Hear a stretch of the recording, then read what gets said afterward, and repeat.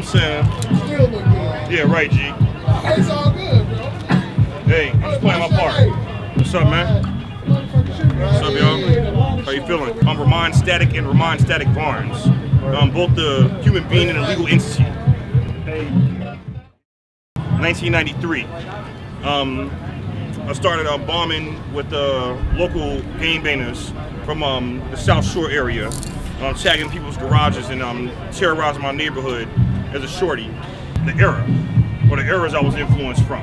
I was like influenced by the subway art artists, you know what I'm saying, subway art era. Like basically dudes that originated graffiti style, graffiti letters. From there, I went to doing bus etchings, window etchings on the windows. That was my golden era of bombing. It was like that toy window etching shit with lollipops and fucking scribes and things of that nature. Bought a little case that still follows me. It's a felony case for graph that kind of made me do more painting and more graph. So now you gotta fucking deal with me in these cans. Before then, I'm influenced by Renaissance art. I'm influenced by a bunch of homies in Chicago. I'm influenced by a bunch of homies on the West Coast and East Coast. Basically, I'm I consider myself a student of the game and a nerd for knowledge of the science of can control. But at this point in time, I specialize in can control and improving the can control. The name of our crew is RK Design. It's in our mission statement that we are the brotherhood of can control.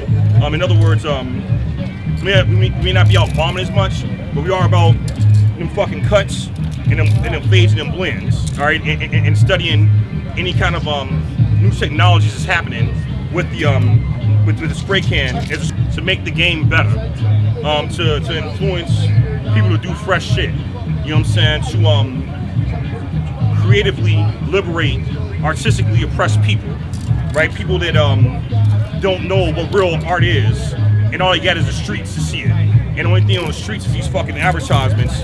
So now it's time to bomb the advertisements. Now it's time to make your own counter ideas versus seeing nothing but art that influences people to buy garbage. 35 Walls Productions.